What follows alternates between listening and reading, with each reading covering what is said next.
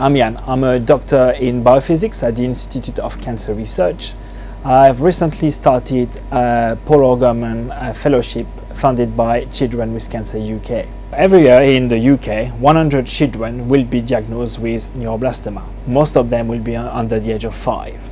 Neuroblastoma is a cancer of specialized nerve cells, and as a result can occur anywhere along the nervous system in the body. Despite the intensity of current treatment, up to 60% of children with high-risk neuroblastoma will see their tumor come back or become resistant to therapy. And regrettably, only 2% of the children will survive 10 years.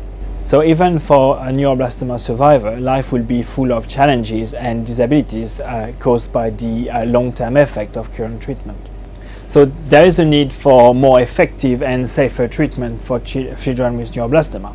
The issue is that the children need this treatment now, and it takes years, sometimes decades, to take a drug from the lab to the children. So we need to develop tests that can evaluate the efficacy of novel drug in children, especially to tell us which drug to push forward, but also very importantly which drug not to continue to develop in clinical trial as early as possible. So my project focuses on the development of this test based on MRI technology.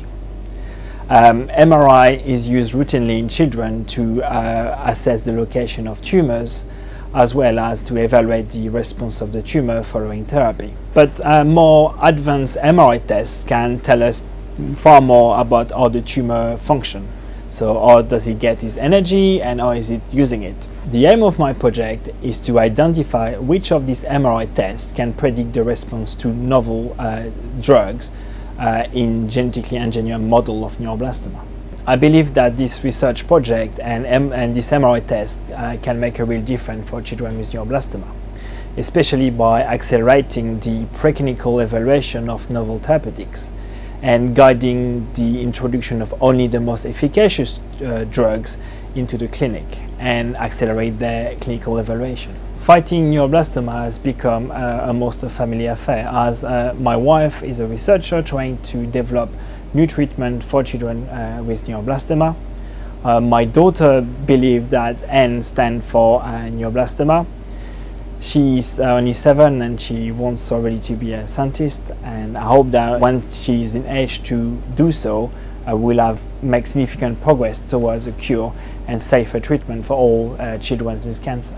The funding we receive from Children with Cancer UK is very important, so please continue to support them, then they can carry on investing in life-saving research.